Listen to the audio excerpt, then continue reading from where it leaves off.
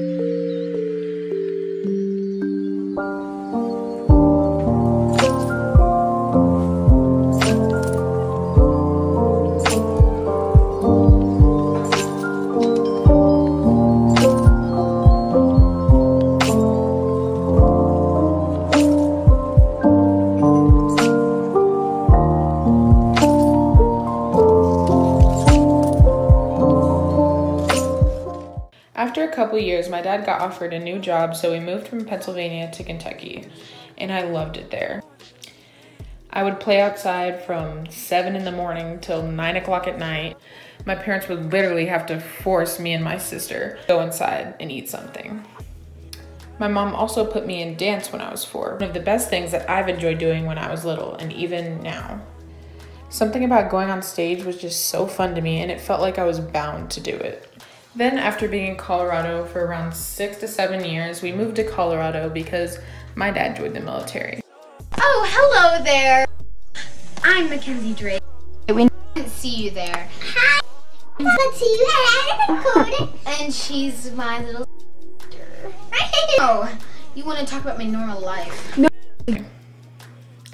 And in this day and age, I got a phone when I went to middle school. So much negativity always stems from young kids having a phone, but it was honestly a huge outlet to my awkward self. I would download stupid little apps like VideoStar and imovie dupes, and I would make movies with my little Samsung of my sister, filming productions as I thought it was. Then came music videos and little skits, and it was honestly so fun when I was little. And then I downloaded a little app called YouTube. Back to when it looked like a television and barely anyone even knew what it was. I would watch Michelle Phan, Ryan Higa, O2L, Superwoman, Bethany Moda, My Life as Ava, all of that. I could have swore I was a Bethany Moda in the making. Remember when she had an Aeropostale collection? Bro, I really wanted that. My family's too poor for that. Okay, let's move on. So on May 29th, 2014, I decided to upload my first YouTube video. Back then, I called my channel My Life as Mac. A little embarrassing. I made tags, DIYs, beauty hacks, makeup tutorials. I was a very committed 12-year-old. I remember I would sneak my mom's laptop to edit and even her camera until 6 a.m. I was up so many nights slaving away to see that 10 subscriber gain every couple months. It felt like I was on top of the world. I didn't care who was watching, the editing, the hours of filming and scripting. The whole process was just the best experience to me.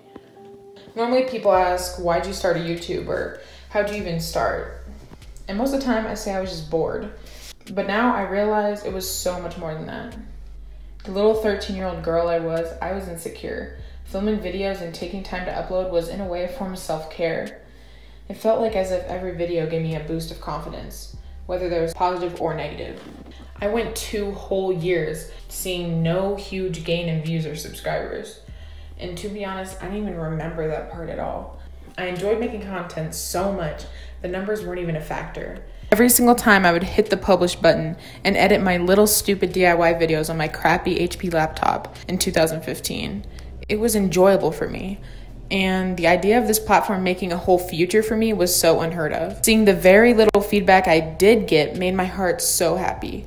Then through the next 2 years, I made back to school videos and vlogs, and more people found my channel. Then on July 10th, 2016, I uploaded my wish haul. It was my first, I guess you would say, viral video. And now it's at 170,000 views. I don't know why people clicked this video because I look stupid, but... And when I first started uploading videos, I was 12. And here, it was the summer before my freshman year of high school, and I finally saw some growth with my little family on here. It took 2 whole years.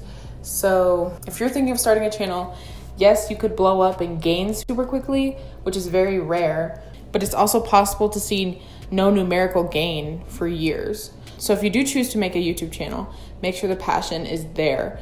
So at the start of my freshman year, my Get Ready For Me started to get more views, and I started making clothing hauls. The start of a whole era. And then I hit 1K, and then 10,000, and then 20,000, and it just kept growing. On my channel, I feel that my clothing hauls are the most influential, which I never thought would be. And these kinds of videos were and still are my most successful videos. I knew from when I was little, I wasn't the skinniest or the shortest, and making try-on hauls actually started helping people, which I never thought would happen. I feel that a big part of my confidence is being a dancer, and it's kind of helped me grow to be comfortable with my body. Then when I got into middle school, I started watching body positive YouTubers like Loie Lane, Sarah Ray Vargas, Learning to Be Fearless, and I found my body to be normal and more than enough. The confidence and self-love definitely came more when I reached high school, but just as other YouTubers have done for me, I've been doing for thousands of you guys. Showing that you can wear that outfit, you can be a dancer, and you can be a cheerleader no matter what size you are. Crazily, I've grown supporters from everywhere, the UK, Mexico, Australia, and even more. And we've grown into this huge family, and I even messaged some of you guys like we've known each other for years. The way you guys have appreciated my content and supported me through all the ups and downs is so fulfilling. Then on August 4th, 2019 at 11 p.m., 5 years later, I finally hit 100,000 subscribers. One of the biggest accomplishments of my life. YouTube has literally changed my life. You guys have even drugged me out of my worst deep depression in middle school and has helped me grow into the woman I am now. I want to thank my family and everyone who has clapped for my little stupid accomplishments like hitting 100 subscribers when no one else did. And mainly thank you to all my supporters who've been here on this journey since the beginning and watched me grow.